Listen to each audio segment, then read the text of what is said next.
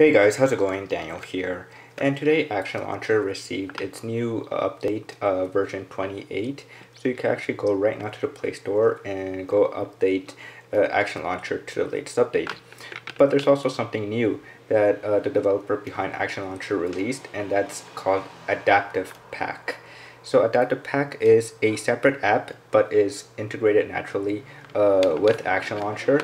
And what AdaptivePack does is allows you to be able to bring the adaptive icons, which is pretty much Android's biggest newest feature, which allows you to customize the apps. So right now with the app, when you open the app, you open it up and then you just tap right here to keep changing which icon style you like more. So if you're the squirrel type here, or you like the teardrop, or you like this simple circle one, or the square, and then when you like one, you just click on apply, and then it should wait a little while, and maybe not.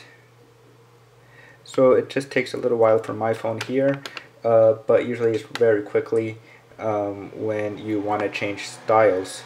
Really simple and easy. So let's try that one more time. There we go. So it's now changing the app icons to the square. It does take a while for my phone because it is a little bit slow right now. There we go.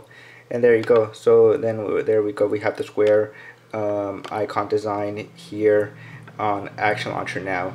So the app is a separate download, but it integrates really nice and smoothly with Action Launcher.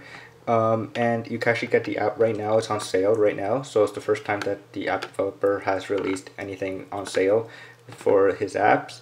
But yeah, so that's the newest, biggest update right now that came with Action Launcher update version 28 is AdaptivePack. So I'll have the link to AdaptivePack in the description below, so you guys can go check it out. And that's pretty much it. That's new with the update on Action Launcher. Another thing, if you saw my last video, is of course the icon pack area, so it's easy to find an icon pack that you want to change on Action Launcher. And also a new faster quick edit area to quickly edit your icons. And what's also awesome here is that it chooses, if we could just let it load a little bit, let's just see. Dun, dun. So what it does here, it makes it really easy to change it to maybe a squirrel, circle area, or teardrop, or any other icons design that you want for the app that you want to change. So that's pretty much it. So if you haven't gotten the update, it's out right now, version 28 in the Play Store. And like I said, I'll post the link in the description below, so you guys go check out AdaptivePack. So that's it for now, guys, and I will see you guys later. Peace.